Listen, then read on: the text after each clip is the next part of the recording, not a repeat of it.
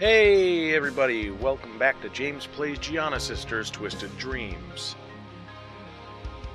I've made a mistake. This is not the simple little platformer I thought it was going to be. It's gotten a bit more difficult, and it keeps throwing some new mechanics out there. And yeah, so the decision's been made on how I'm going to continue playing through this, and that is going to be I need to familiarize myself with these levels. Otherwise, they are going to be long and filled with deaths, and I'm going to be missing things left and right. So yeah, I'm going to be going in a bit more prepared from now on. And let's stop talking and start playing. And head on into the spooky dungeon. It's very spooky. Oh no.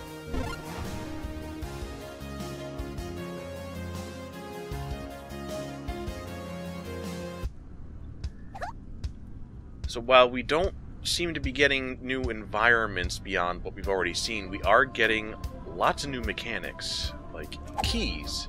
There's a block in our way, and it requires a certain number of keys to unlock it. So we're getting an example of that right now by collecting 5 keys in a row. And there we are. Get our little bone bear again. Now, the thing about this level is it branches off into different paths. And we keep coming back to like the center area once we collect keys. Another thing that they're throwing at us are these ghosts. Right now there's a very docile ghost that's not going to hurt us, but there is a ghost that will chase us and hurt us. So we swap, and their roles reverse. You can't do anything to hurt them directly, but we do end up with these little light barriers, and if they come into contact with them, bye-bye ghost.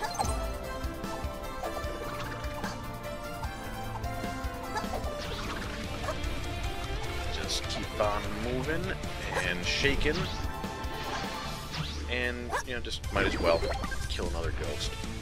So yeah, we've had a couple mechanics shown to us before, like the wall climbing and those directional things that launch you. And now we've been shown keys and ghosts, and now this little guy I will come back to in a moment. Let me just go ahead and take a detour. And blam. Okay. So this is a little alien dude, and when you switch to Punk Giana, it turns into a block, and when you step on that block, spikes come out. What you're supposed to do is, while it's a little weird, creepy alien dude, you knock it out, and now the block is upside down, and it'll launch you into the air instead of impaling you on spikes. So lots of things. This is a game that's still throwing plenty of ideas out there, and keeping things fresh, keeping you on your toes. I just really was not expecting this much from this game. Oh, let me go back, get a little more. There we are. Oh, almost jumped on the bad part. There we are. Come on through. Get that guy to run into the water. We don't have to deal with him anymore. And hopefully I'm not missing anything. I've played through this level a couple of times, but with these levels being so big and so much stuff to collect, you know, your brain can only handle so much information. So worst comes to worst, we do those little second playthroughs.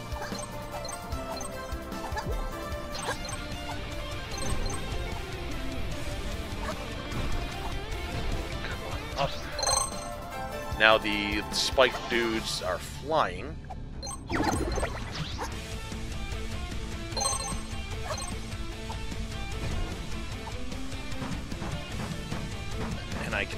Oh, I always have trouble with getting this timing perfect.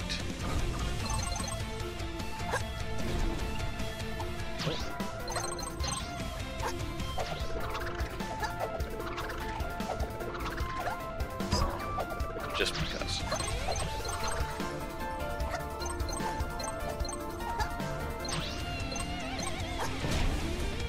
Oh boy, okay, whoops. I played through this level a few times, and each time my deaths were very high. There's just some areas in this level and the next one that just continue to give me a great deal of difficulty. But hopefully, I mean, things are looking good right now. Got another key. This is the area where I tend to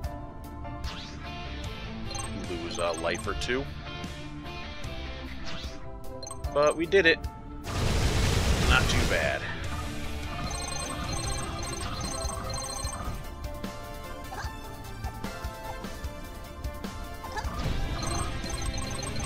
And we haven't seen much of the ghost yet. Oh! Yeah, I have to go back up and get the couple of gems I missed. But anyway, we haven't seen much of the ghosts, but they do come into play more and more the further we get into the level.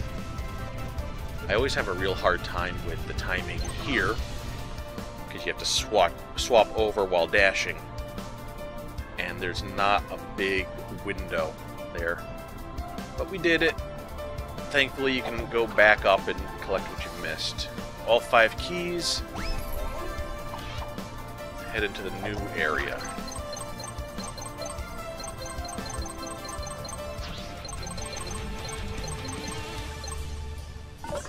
So consider me really impressed with this game.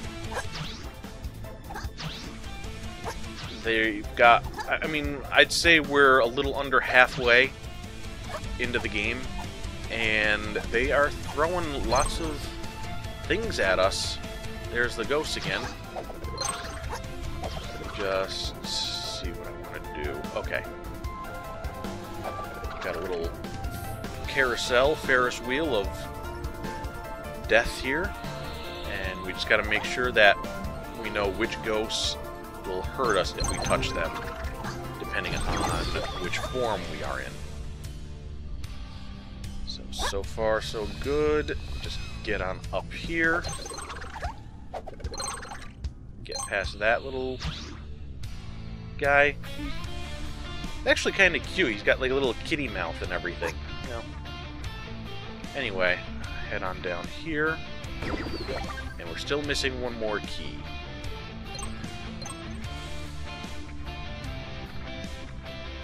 Ignore that. That's our way back up once we finish down here.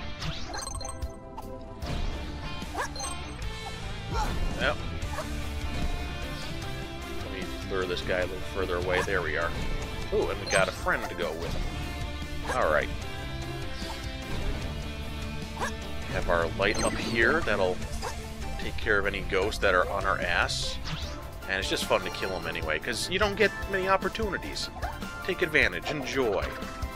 Have fun. I ain't afraid of no ghosts. Always seems like there's something thematic that links games that I play.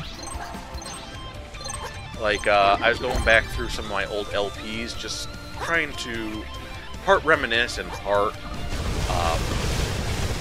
just kind of remember what it is that I did, what I want to do moving forward. And I played like 3 games in a row where characters were named Goro. You know, and now I played Ghostmaster, and now here's a level with a bunch of spooky ghosts. It's a bit more of a stretch, I know, but still.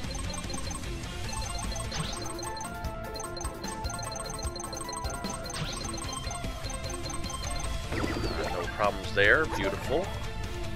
So far, I seem to be handling the difficulties I had with a bit more grace now that I'm recording. You may, in fact, get very few deaths in this mission. Now, these guys just kind of circle in a pattern. You just got to ignore the car driving past and keep going. You know, I try. Oh, there's a death for you, everybody. Yay.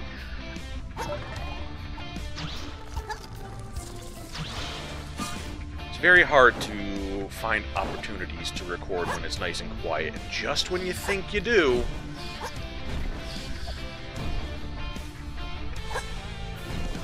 Okay, can I please... Oh, man.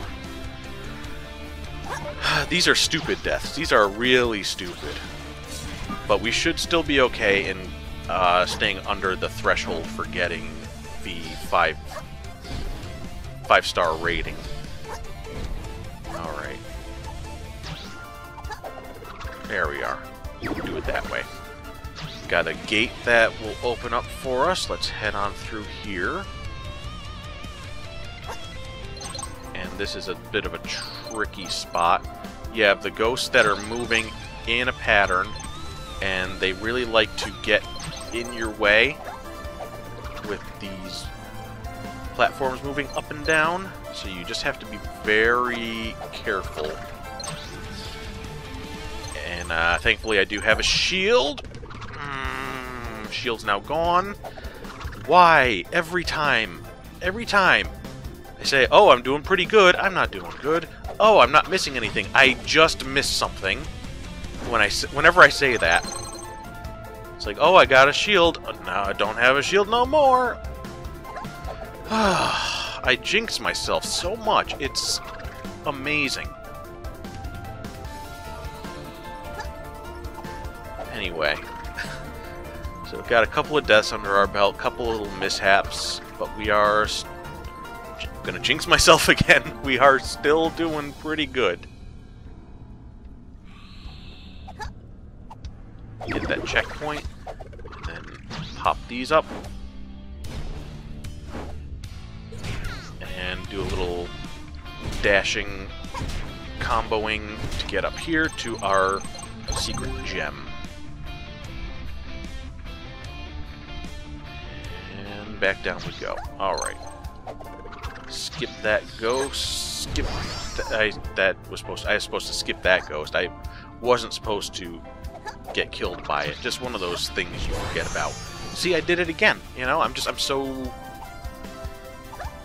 Let's stay like this. Use the more precision movements of cute Giana.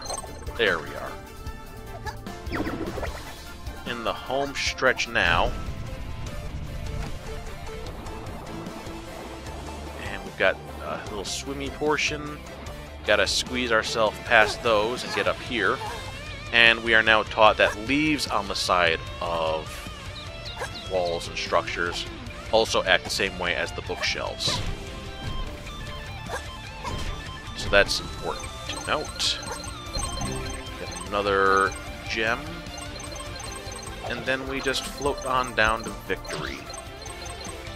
All gems accounted for.